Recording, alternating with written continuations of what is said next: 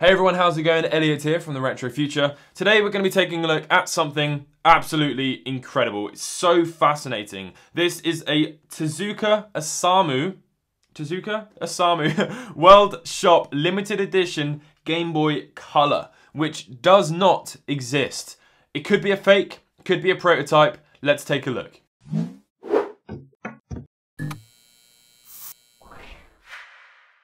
Now before we go any further, I bought this on Sendico. Thank you to Sendico for sponsoring this video. I'm a massive fan of Sendico, okay? And I've put my own money through Sendico, unsponsored before, so this is a genuine sponsorship for the channel and I really appreciate them sponsoring this video. Essentially, Sendico is an intermediary warehouse that allows you to bid on items and buy items from Japanese sites. The main one, the most attractive one for us, is Yahoo Auctions, which is essentially eBay of Japan. Now, Japan is the birthing ground of all cool stuff, like relating to gaming. So it's a really awesome website that allows you to bid on those sites and it will ship them to a warehouse that they have in Japan and then on to you. And the benefit of that is that you can bid on multiple different items, send them all to their warehouse and then combine the shipping costs and then ship it on to you. There's a 500 yen charge per item, which is less than $5, and it doesn't raise or lower depending on the price. It's a fixed fee, so if the item is $1, then you're going to end up paying $6 or so,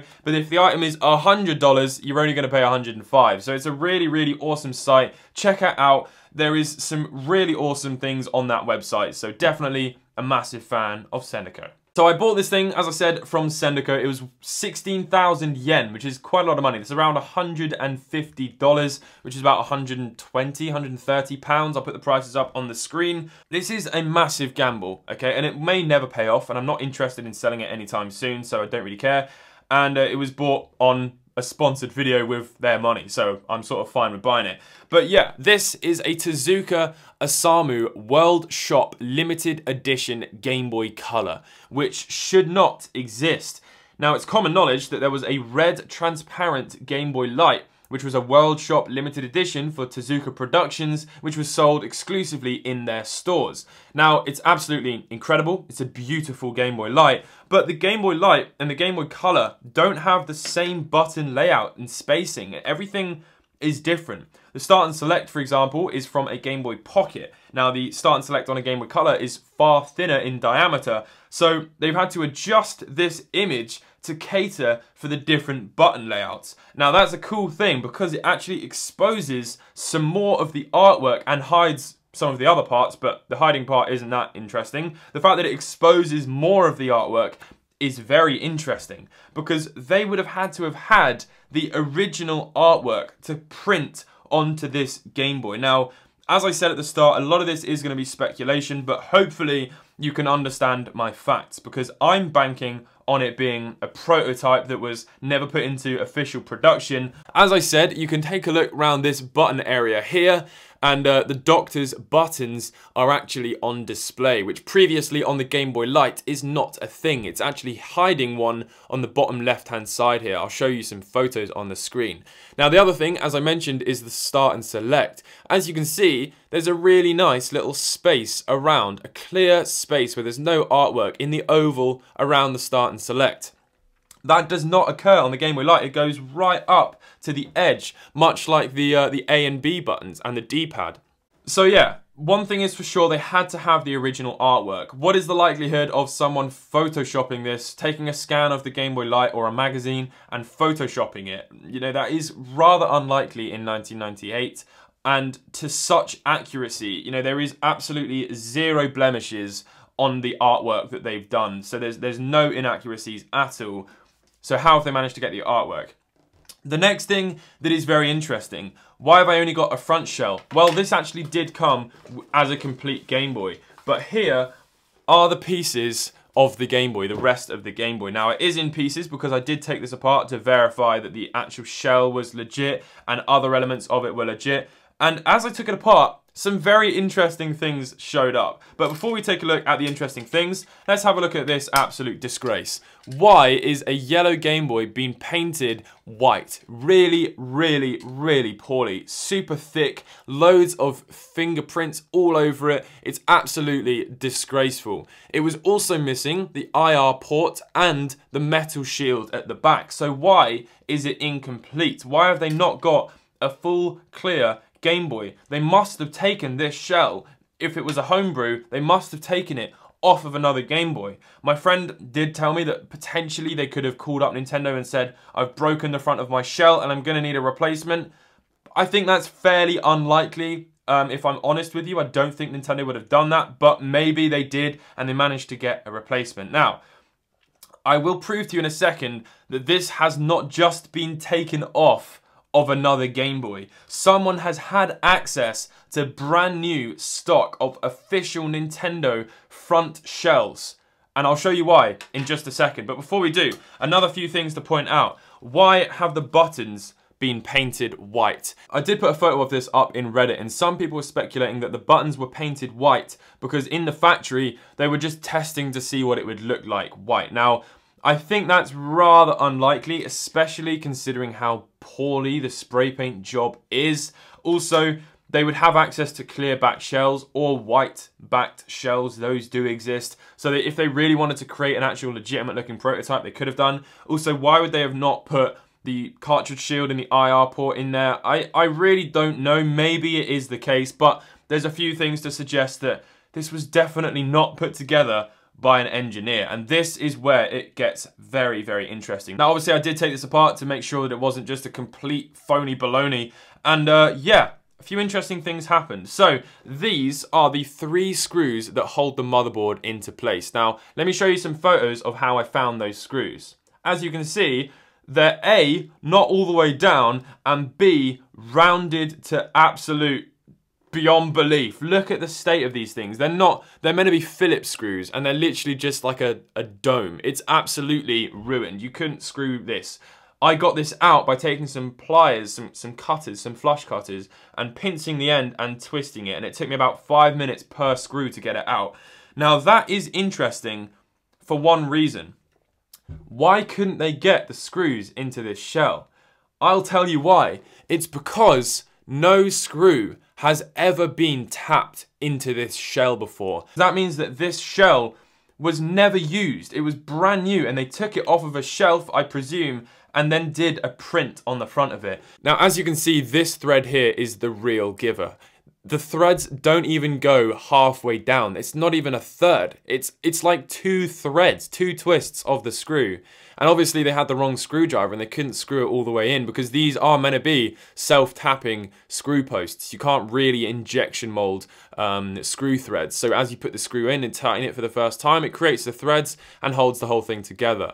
Now the rest of these screw posts are fairly similar. They're obviously not fully screwed all the way down. The ones for the tri-wings are pretty okay. Obviously they had the right size tri-wing, but for the 3 motherboard screws, it's absolutely not all the way down. The other thing is, you can see these little posts to align the button membranes and the motherboard are bent. Now, to me, that would suggest that this hasn't had a back on the back of it to keep it protected, and it's just been left around, things have been put on top of it, and they've bent the posts. Now, correct me if I'm wrong, maybe I'm really just looking for it to be legit there, but I think that is incredibly likely considering that this thing was not partied to an official clear back. Now, the other thing where it gets even more interesting, and I don't have any footage of this, but if you ever wanted the proof for whatever reason, Matt Lazarus from Next Metal was in a video call with me as I took this apart. Matt has an absolutely absurd collection of incredibly rare limited edition Game Boys. He has seen multiple fakes, multiple legits that have never been seen before, and he's got them in his collection. So he knows and can spot a very immediate fake when he sees one, but this has been more difficult. And he said this, claiming that it's 60 to 70% looking to be legit. So that's quite exciting. Now, as I took this apart, I lifted up the screen with absolute ease. And Matthew said, wait, hang on. Was there no screen adhesive around the side? No, there wasn't. And look, there is no residue. Now, I know a lot of you could say that I could fake that and clean it all up with some isopropyl alcohol.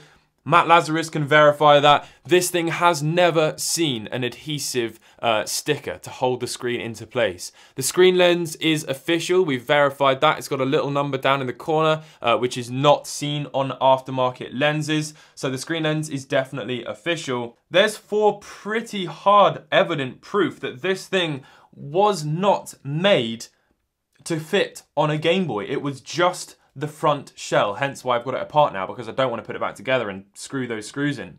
So there we go, there's some of the, also the other fact that we've got as well is that the artwork, they must have had the artwork in order to print this, because there are other things exposed that have not been seen previously on the red Game Boy lights. So that is rather bloody exciting. And incidentally, they held this thing in with sellotape, which is a very unique way of holding a motherboard in, but I don't think that any of this really has a lot to do with this. If I'm honest, I think someone has just got their hands on it, whether it's a kid who didn't know what they were doing, that would suggest the poor painting and the rounded screws, and their dad worked for Tezuka Osamu on Nintendo.